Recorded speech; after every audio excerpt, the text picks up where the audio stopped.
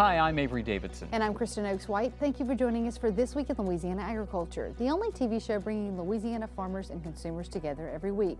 Well, fires are all over the news, and with good reason. There's a burn ban in effect for the entire state and a red flag warning, which means conditions are prime for wildfires. More than 50 wildfires ignited across the state in a single weekend, according to Commissioner of Agriculture and Forestry Dr. Mike Strain.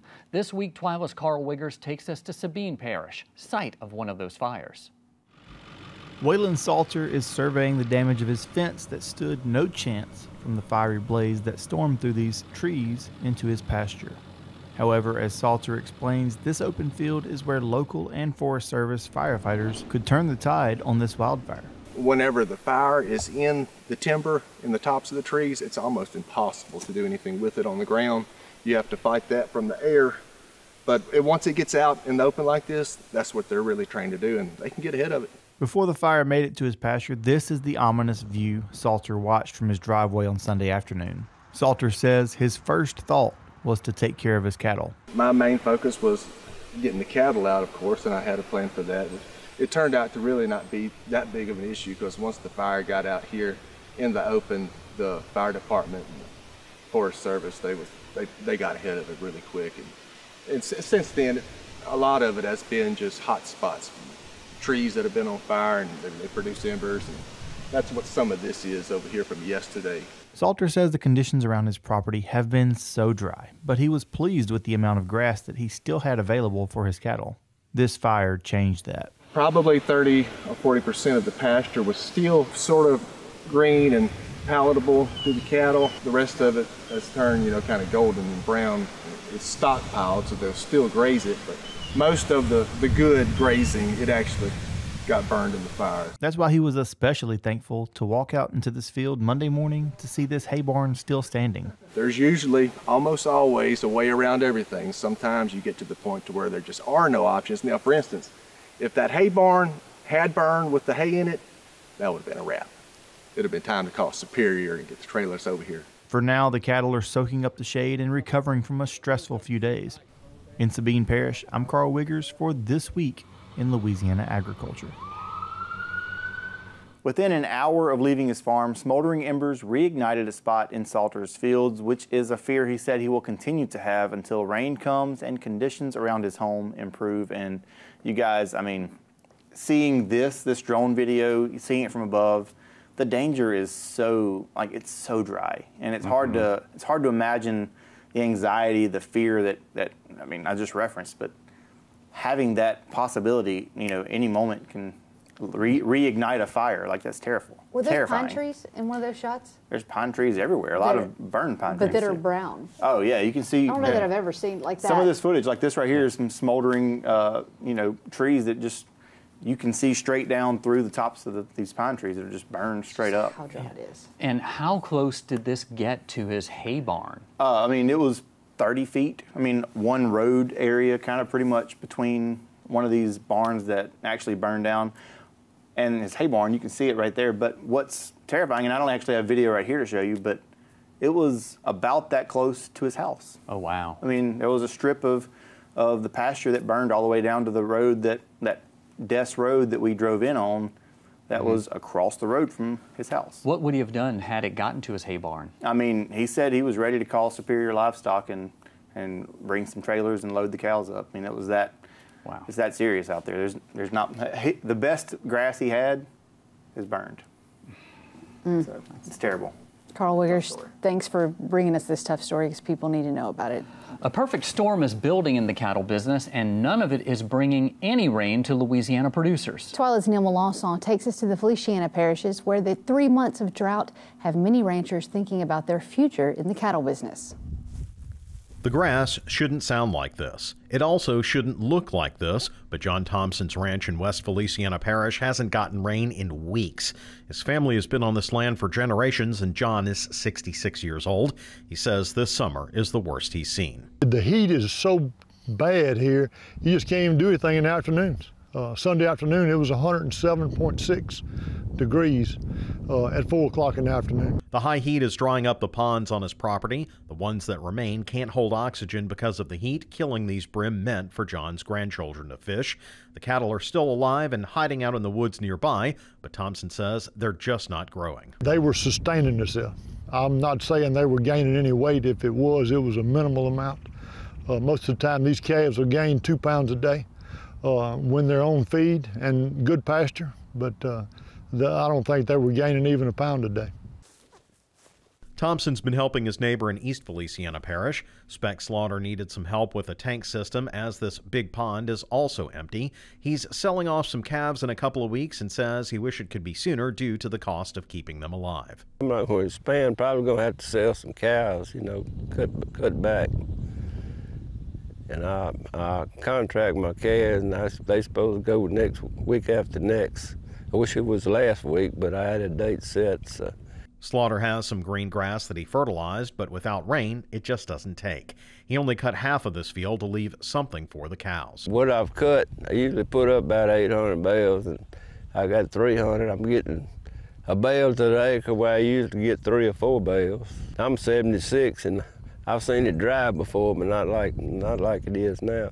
Most cattlemen are also grass farmers, but there's just not a lot to make hay. These 200 bales of silage are all Thompson has been able to make, and most of them were made in May. And since May, the pastures just have not come back. We've got some hay to cut, but it's talking with all my friends that are ranchers that the hay production is just not what it ought to be. You're lucky if you get a bale to the acre. It's a tough situation for tough cattlemen, many of whom are at what is normally retirement age. Thompson says he'll keep going because it's in his blood. It's a perfect storm for a disaster in the cow market, and I mean in the cow business. It's too hard to work, you know, for younger folks can go out and just draw a paycheck. If they cut you right here, you bleed dirt and cow. That's the way it is. Normally, I'd be in about 2 feet of water here on this pond at John Thompson's place. However, this summer's drought has left nothing but this dry, cracked earth and the hope of not just a rain, but many days of it they'll need to get this place growing again. Reporting from West Feliciana Parish, I'm Neil Melancon. Now, right now, the most important thing that you can do is report the severity of the drought to the U.S. Drought Monitor. That will be key for any future relief efforts. You can find a link to that on our website at twilatv.org. And because this is such an important story, joining us now is Neil Melancon. Neil, wanted to get your perspective on this, and how are farmers and ranchers dealing with this mentally? Because this is an extreme stress on top of stress. Yeah, it really is. And I think one interesting thing I found out at John Thompson's place was the movie The Maze Runner was shot at his place in 2012. And it's just funny because when I think of movies, like if I were to cast a cattleman, John Thompson would be that guy, you know, tall, deep voice, but also I've known him for 20 years, very friendly guy, you know, ready with a smile, ready with a joke. He's everyone's friend. I don't think he's ever met a stranger. In those 20 years, I've just never seen him this dispirited. Yeah. I was about to say, he must be pretty optimistic, but not this week. Yeah. He's just as he said, he's never seen it this bad in all of his lifetime. And he's the chair of the Louisiana Beef Industry Council. Yes. It's not like he's not in a leadership position across the state. Yeah. For him to show this kind of vulnerability is important, I think, for other ranchers to see. It really is important, and I think that, you know, for everyone on top of reporting to the drought monitor, call your friends, call your neighbors, call your pastors, your therapists, whomever, and talk to them. Tell them about what's going on. Tell them about what you feel, because, I mean, the reason they're staying in business at 66 and 76 and 86 is because they love this stuff. It's not a job. It's not something they do for fun. It's their livelihood and lifestyle. And seeing it go up in flames like in Karl's package, or seeing it just wither and die like we see in mine, it's just a hard thing to bear, even for someone like me who isn't in the agriculture business. And there are resources out there. The American Farm Bureau has the Farm State of Mind website. We also have mental health resources on lafarmbureau.org, so you can go there. We'll put links to go with these stories. Yeah, and it's really important to, to reach out there. And if you're not in the cattle business, not in the agriculture business, just appreciate where all of this comes from. Because like you talked about, and it's a perfect storm that's coming, one of which we're all going to feel next year when we try and buy beef prices, because we have nationally historically low cattle inventory. We have high prices. We have these farmers who are at retirement age, if not older, and we have historically high cattle prices. All of these things are coming together to mean that cattle are just going in, and next year, when there aren't these cattle there to sell, prices are just going to go up. All right, well, thank you very much for that perspective, Neil Melancon. Well, irrigation is a necessity for Louisiana crops with this hot and dry weather. That's if you're able to get water. Craig Gautreaux with the LSU Ag Center shows us why these are trying times for Louisiana agriculture. The weather has been stuck on repeat nearly all summer in Louisiana. Hotter than average temperatures with little relief from rain. For some, irrigation pumps have been running nearly non-stop trying to keep up. When rain does happen to fall, even its full benefits aren't received. They tend to be intense, maybe a larger rainfall event that will run off much quicker and not stay there and infiltrate that soil. In most years, farmers have to irrigate 3 to 5 times. Davis Conger said some farmers have irrigated up to 8 times and the growing season isn't over yet. If farmers want to make a successful crop, they have no choice but to irrigate. When we're looking at irrigated versus not irrigated, and that's the only difference, I've seen about 75 to 100% increase in my yield. Farmers relying on surface water for irrigation are having problems with their supply. Now this year we had a sugarcane project going on in Cheneyville, and we weren't able to even irrigate that this year, even though it was a good irrigation year, because the bayou they're pulling the water from is so low. Regardless of the method or source, farmers are having to spend a great deal of money to keep their crops watered this year. With the LSU Ag Center, this is Craig Gautreaux reporting. Unfortunately, the long-term forecast offers no relief for Louisiana, nor much of the southeast for that matter. More hot, dry weather ahead, with that ridge of high pressure continuing to dominate weather here in Louisiana and much of the country. Louisiana's corn harvest is quickly coming to an end. According to the latest USDA crop progress report, corn harvest is way ahead of schedule. That report says 68% of corn has been harvested in Louisiana, and that number is climbing fast with the hot, dry weather across the state. Compare that number to the 5-year average of 54%, and you can see why farmers are way ahead. In Franklin Parish, many farmers were impacted by the tough freeze in late March. Now is the time farmers like Scott Wiggers are seeing just how bad that freeze was for their crops. After the freeze, we replanted 200 or 300 acres of corn, and we kept some corn, thinking that it would survive and we'd have a good enough stand to have a good yield. This field is not one of those that turned out very well. It has some skips. If you can see out in the field, sometimes they're maybe 6 inches skipped. We'll miss a plant. Sometimes we had 2 or 3 feet skipped, and so. This field has a lot of skips in it, and the yield is going to definitely be impacted by that. Now, soybean harvest is next for Wiggers and many others with corn acres in northeast Louisiana. I'm sure this hot, dry weather is helping speed that crop along. Well, it's not just drought and hot weather damaging crops. Feral hogs cause more than $91 million in damage to agriculture each year. Funding to eradicate feral hogs is tied to the Farm Bill and would not continue if Congress only passes an extension. Farmers in northwest Louisiana say it is vital for that funding to continue. It's approaching the witching hour, and Chris Long and Dale McPherson are approaching a $91 million a year problem in a freshly harvested cornfield. There's 2 pigs. Feral hogs. Long can see them clearly through his thermal scope. He sets his rifle on a tripod, takes aim, and he gets the first one, but the other starts running down the woods line toward him. 2 shots, 2 kills. What Long and McPherson are doing is not for fun or sport. They're doing it to keep hogs from destroying crops like they often do on Christian Frierson's farm in DeSoto Parish. They will go in and they will wipe out acres upon acres of cornfields that really will start becoming like farmers just with pigs alone are losing percentage of their crop. So that's, I mean, it's a big deal. It's a huge deal, huge problem. Frierson says this field in particular is a favorite of feral hogs. He sees the damage in lower yields at harvest. Part of the reason the hogs like this area is because there are woods nearby.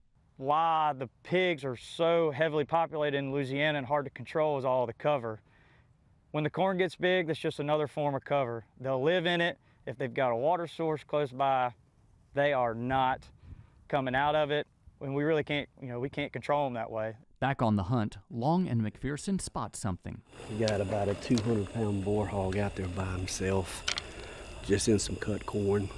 Wind's just right. We're gonna try to sneak up on this sucker. This time they line up to take it out. From those two pigs to this pig, as the crow flies, is probably 350 yards, 400 yards. And he never knew we were here. Hunting, traps, and now a patented bait from LSU are all tools used to control feral hogs. But if Congress does not approve a new farm bill, the funding used to help control them could be shot. If you let your guard down one night, they're going to come in and that's when they're going to do their damage. So we're going until we get a stand. If not, the corn's 2, 3, 4 inches tall to where they really stop touching it. I mean, that's long nights and we're covering lots of acres. I mean, you're staying out way past midnight, 1, 2, 3 in the morning. And yeah, it'll wear on you during that time, but hey, that's the only way we can control them. We have to do it. The state of Louisiana recently reinstated its feral hog task force, which includes members from Louisiana Farm Bureau and the Department of Agriculture and Forestry. Still to come on TWILA, honoring 2 Farm Bureau leaders who led the organization for more than half of its 101-year existence. But first, we meet another candidate running for Secretary of State. My interview with Brandon Trosclair is next. Stay with us.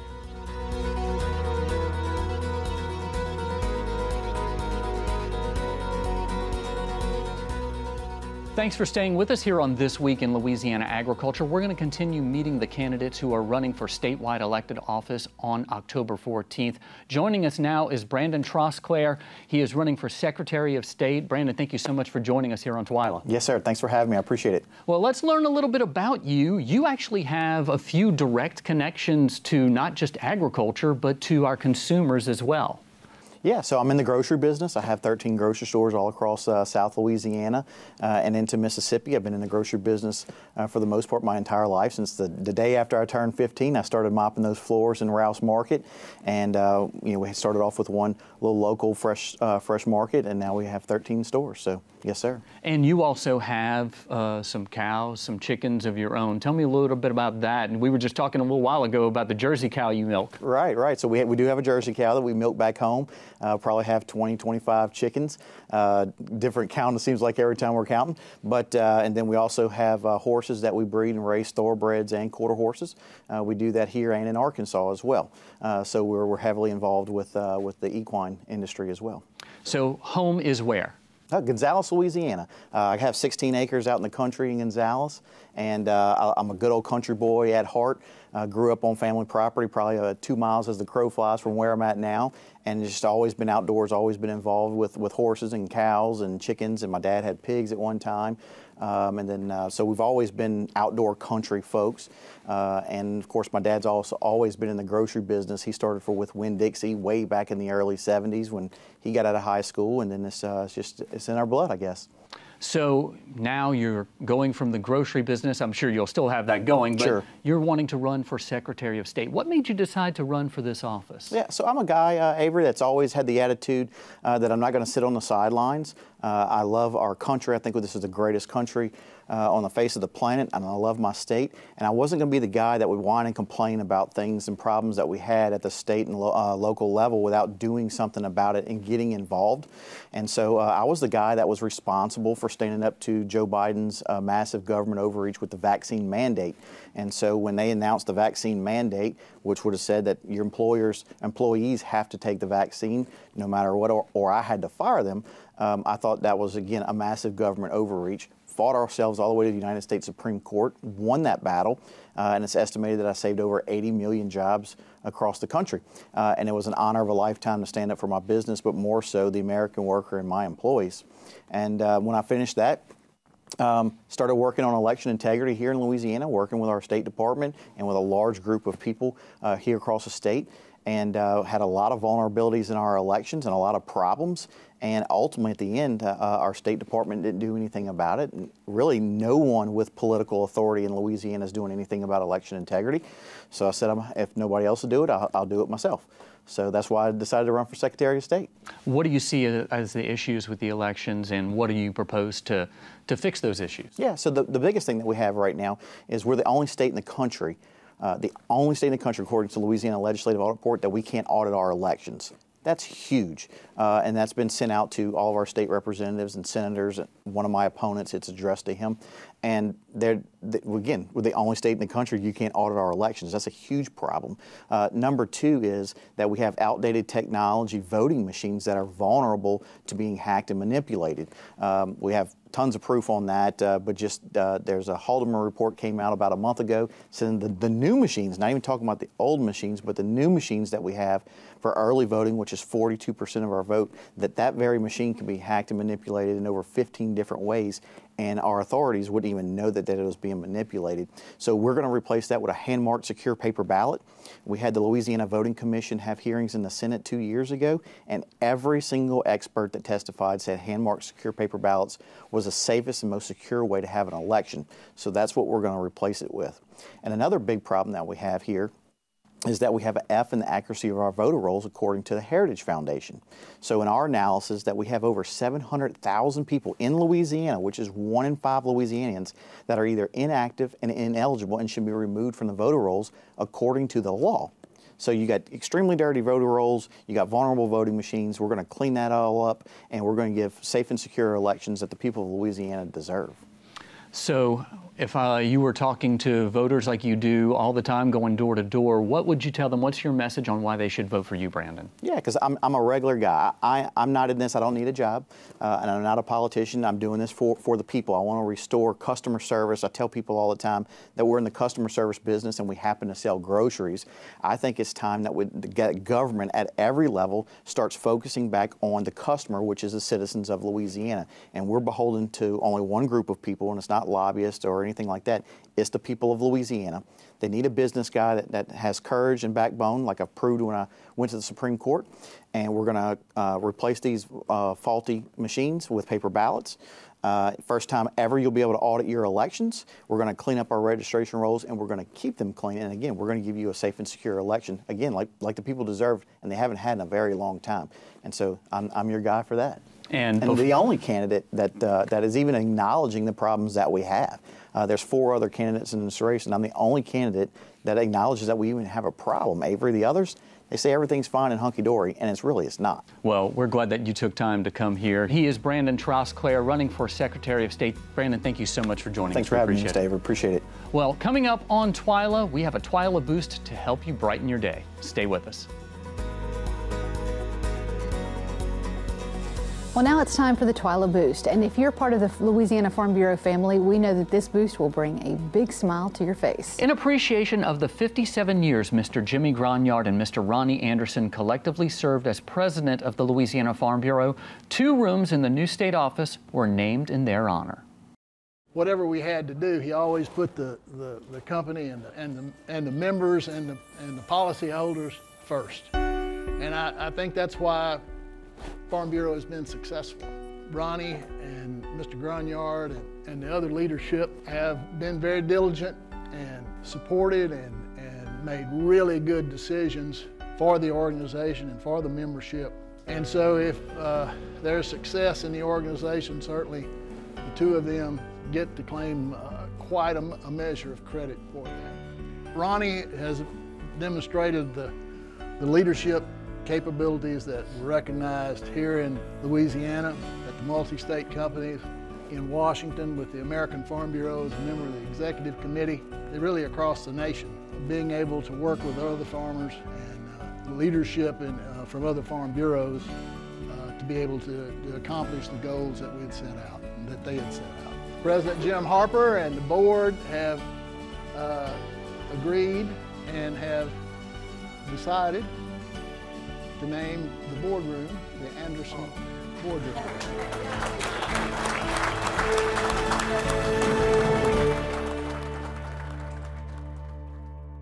Yeah, definitely can't think of two more deserving people. And I know Mr. Jim Harper, current president of the Farm Bureau, is happy that he could be there too. Excellent honor for both of those men. Well, that does it for this edition of TWILA. Be sure to join us next week when we'll meet two more candidates for statewide office, one of whom is now going in unopposed. Until then, you can watch all of our stories online at twilatv.org, and be sure to like us on Facebook, follow us on Twitter and Instagram. You can find these stories and more on our YouTube channel, so be sure to subscribe, turn on those notifications. That way you get a little ding whenever we put out some new content. For all of us here at TWILA, thanks for joining us. We hope to see you again right here next week.